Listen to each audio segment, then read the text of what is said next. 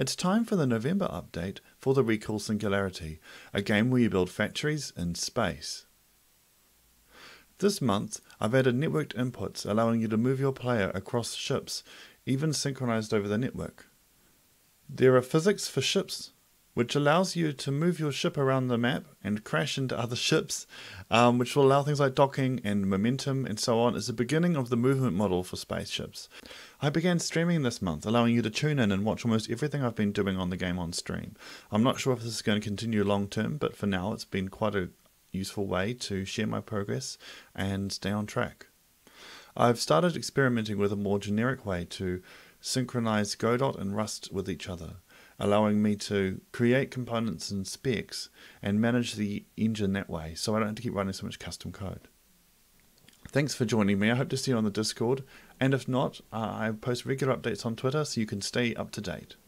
Bye.